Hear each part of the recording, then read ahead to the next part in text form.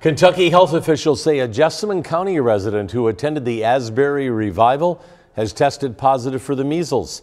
They attended the revival on February 18th. Kentucky Health Commissioner Dr. Stephen Stack says anyone who attended the revival on that day could have been exposed. This is the third positive measles case in Kentucky since December.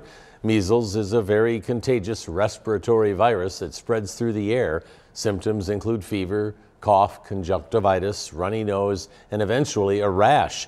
Health officials say if you think you have the measles, you should immediately isolate and call a doctor before going to a hospital or urgent care. If you're unvaccinated, you should quarantine for 3 weeks.